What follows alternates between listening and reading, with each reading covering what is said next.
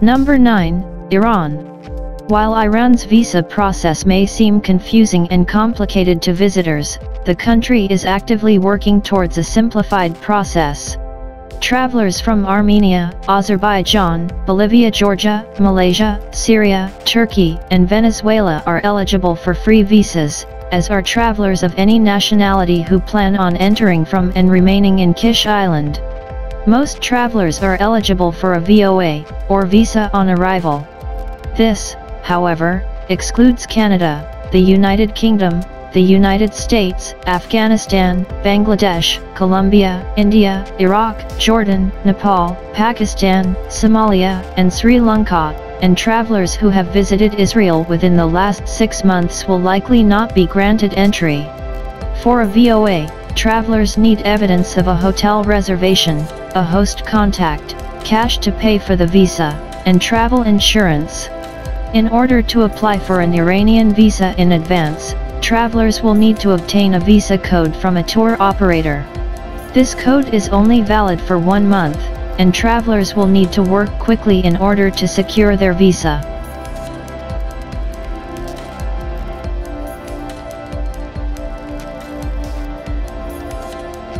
Number 8, Turkmenistan.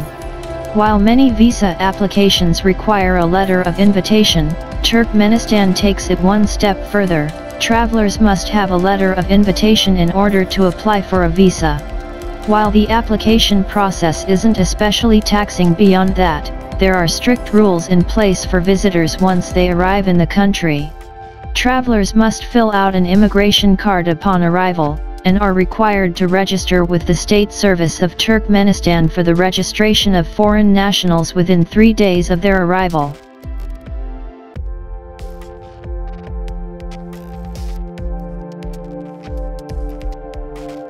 Number 7, Nigeria. Nigeria is a culturally rich country with much to offer travelers, that is, provided they don't drown in paperwork before they can get a visa. In order to apply for a tourist visa, travelers need a letter of invitation from their host, a confirmed hotel reservation, a valid return airline ticket, evidence of funds to cover their stay in Nigeria, and proof of legal residency.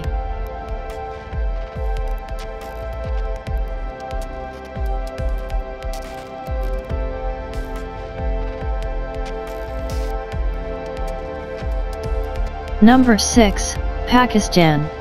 In order to qualify for a visa to Pakistan, travelers must first find a sponsor.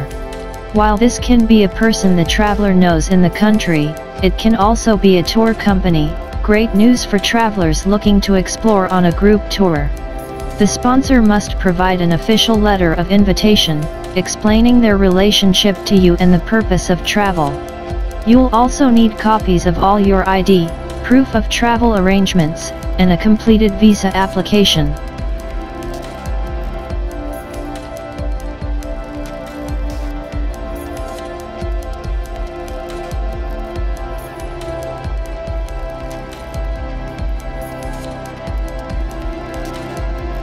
Number 5, Bhutan. Bhutan is one of the most interesting, and most coveted destinations to visit. The only way to visit Bhutan is through an all-inclusive package, booked through a Bhutanese travel agent, and getting a visa is not as easy as applying for it online, and going there independently.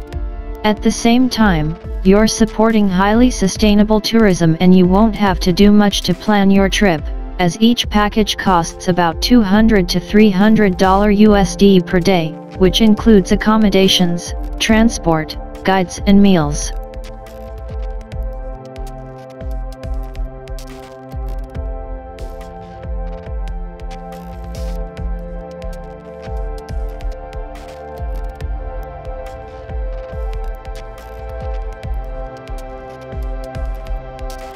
Number 4, Saudi Arabia. Despite its glorious shopping experiences, modern cities, and sparkling beaches, Saudi Arabia is still incredibly strict with its visa entry processes. Women traveling solo, for example, must have a sponsor who will be responsible for meeting them upon arrival. The sponsor is also required to hold their passport while in Saudi Arabia. Couples traveling together are expected to be married. Without a sponsor or a marriage certificate, applications might be denied. You should also know that if you have an Israeli stamp on your passport, you might be refused entry. As long as you abide by these rules, the visa application itself isn't too bad.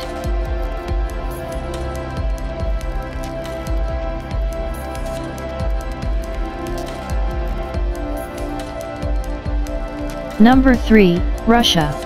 Even the world's most powerful passports are no match for Russian visa requirements. Russia doesn't give away visa-free travel that easily. Even the top 10 most powerful passports in the world still need a visa to enter.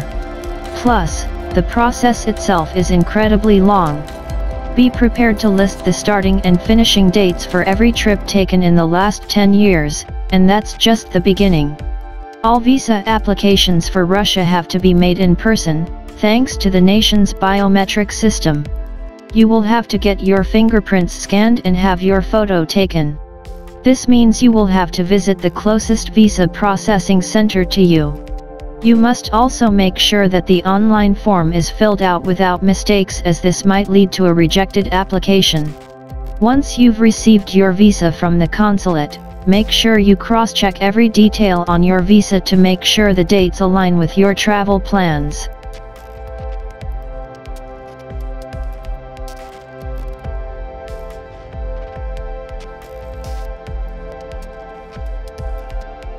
Number 2, China. You might be surprised to find that a trip to China involves such a lengthy visa process.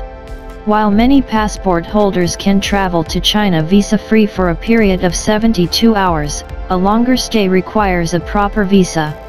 This can be incredibly tedious to obtain.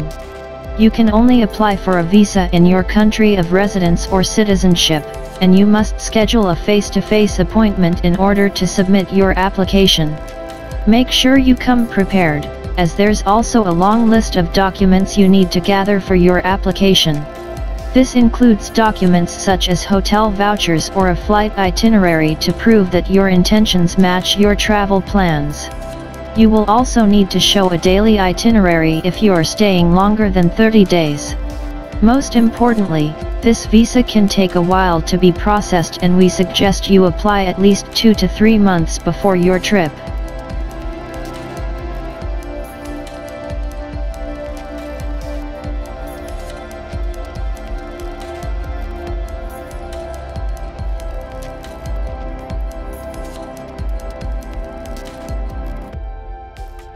Number 1, North Korea. It's hard to deny the appeal of the notoriously veiled North Korea. Naturally, curious travelers from across the world are eager to learn more about this fascinating country. Getting into North Korea, however, is difficult. The only way to gain access to North Korea is through an organized tour crossing from China.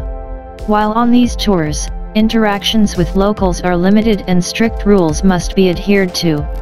Also, you must not speak ill of their leader, just don't even think about it. Smuggling your way to North Korea through any illegal secret channels is highly dangerous, and independent travel is a massive no. Furthermore, citizens from the US and the UK might have a harder time obtaining entry, so keep this in mind when planning your trip. As these entry requirements are subject to change, make sure you check with your local embassy before you go.